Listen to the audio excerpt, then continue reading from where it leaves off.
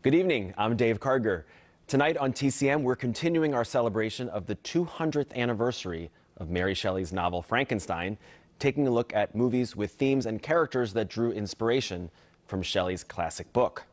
Up first, it's an adaptation of a novel by H.G. Wells, featuring a mad scientist whose experiments blur the lines between human and animal. From 1932, Island of Lost Souls.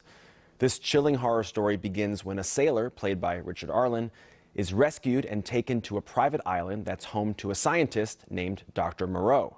Moreau, played by Charles Laughton, seems pleasant on the surface, but behind closed doors, he conducts brutal experiments on the island's wild animals, turning them into human-like creatures that serve and fear him as a kind of god.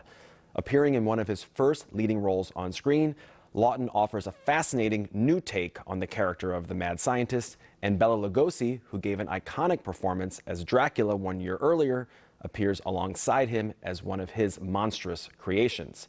In 1931, Lugosi resisted the offer to play the monster in Universal's adaptation of Frankenstein because he didn't think it was an interesting role. But he was more enthusiastic about this project, and he terrified audiences with his half-man, half-beast character.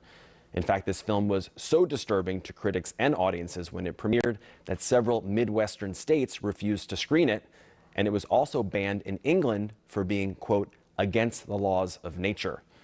From 1932, also with Lila Hyams and Kathleen Burke, Island of Lost Souls.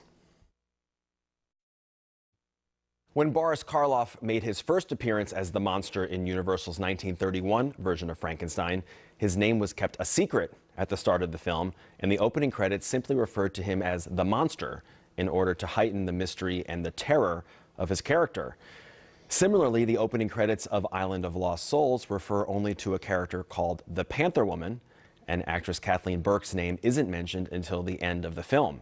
Burke made her film debut in the role of Loda, the Panther Woman, and she won the part in a nationwide contest that Paramount conducted as a publicity stunt for the movie.